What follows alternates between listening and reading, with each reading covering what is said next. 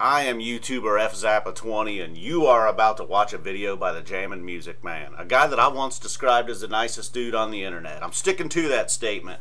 You'll see it in the videos here. He brings a sincere enthusiasm on every subject he hits. Music, wrestling, movies, whatever it is. His videos are fun like you're about to see right now.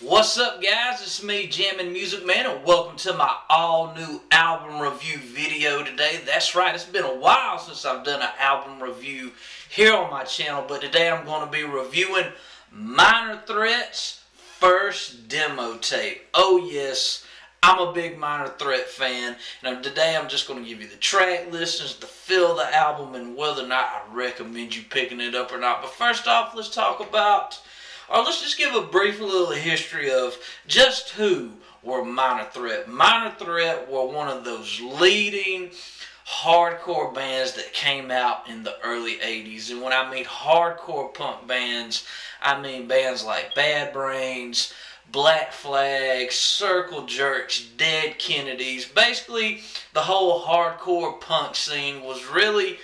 It really started in like 79 and 80, and basically it was punk rock that was against the whole 70s original punk rock, like the Ramones and the Sex Pistols.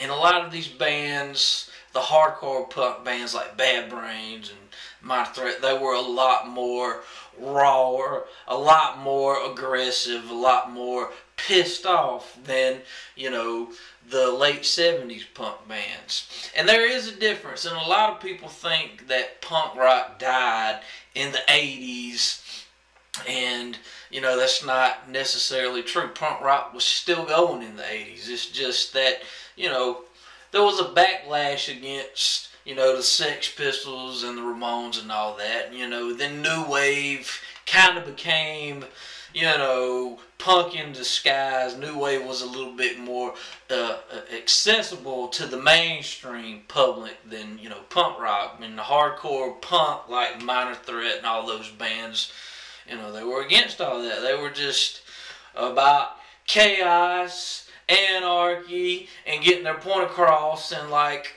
a minute and 12 seconds.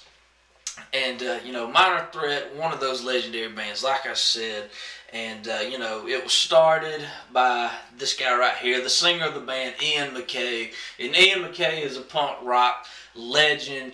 Just to give you a brief little history of Ian MacKaye. Ian MacKaye and Henry Rollins, they were in a punk band called the Teen Idols. And the Teen Idols were a short-lived punk band that opened up for like Bad Brains, and they played a lot of like underground punk clubs and house parties.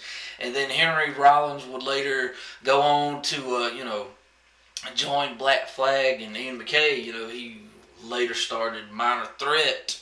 And, you know, Ian MacKaye, you know, he started Discord Records, which was a record label for all the hardcore punk bands. And then Ian MacKaye would later go on to be in another legendary underground band called Fugazi. And, you know, we'll talk about Fugazi at another day and time, but we're talking about Minor Threat. Minor Threat, for me, is one of my all-time favorite punk bands, is because they weren't about sniffing glue and getting fucked up and all that. Minor Threat's music was punk rock with a message. And for those of you who don't know, Minor Threat spearheaded this whole straight edge movement. Okay, the straight edge movement started with this band right here in the early 80s. Basically, straight edge, it's, you know, people who are against drinking, smoking, remaining celibate. Basically, it's, you know, it's a movement that's about, you know, finding your inner strength, that, you know, you don't want to drink, you don't want to smoke, you don't want to be like this person. And for people who, all my wrestling viewers, you know, CM Punk, you know, the straight edge superstar, you know, CM Punk was definitely a big fan of Minor Threat, and he definitely follows the values of what it means to be straight edge.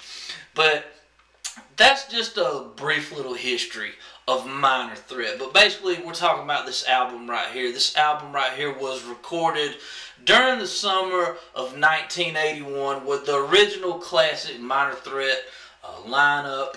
And I love the album cover right here. Just the band on a front porch, you know, with a dog. In the early 80s, we're just a, you know, hardcore punk band. Love the album cover. But basically, this album right here is their first demo tape that they recorded. And, you know, it's 8 tracks in all. And this album right here, I kid you not, this album is over in, you know, like 9 to 10 minutes long. Because basically all these songs right here, some of them don't even last a minute. You know, basically probably the longest song on here is maybe like a minute and 15 seconds, maybe. But basically the total length of this album is 9 to 10 minutes long. I'm not even kidding you. But basically the 8 tracks you get on this first demo tape are all the classic Minor Threat songs that we've, you know, come to know and love. You know, track number 1 is Minor Threat by the band Minor Threat, one of their classic songs. Number 2, Stand Up.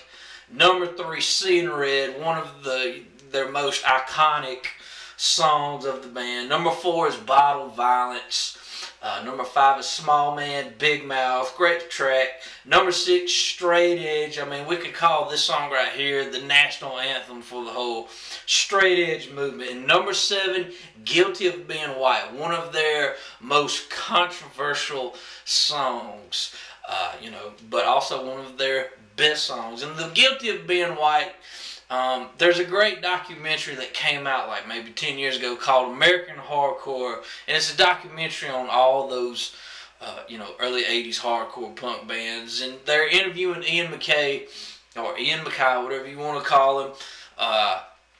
He talks about how you know, there was like this neo-Nazi leader guy in like Poland who was using you know, the Guilty of Being White song, and he somehow got connected with Ian, and he told him that, you know, it is good that you are, you know, standing up for the white man. But basically, you know, Ian MacKaye, if you pay attention to the lyrics of the song, you know, don't blame me for slavery 100 years before I was born. Basically, you know, it's not a pro-white song. It's basically, he's just saying in the song, hey, you know, don't blame me for what happened 200 years ago. I'm not a racist or anything like that.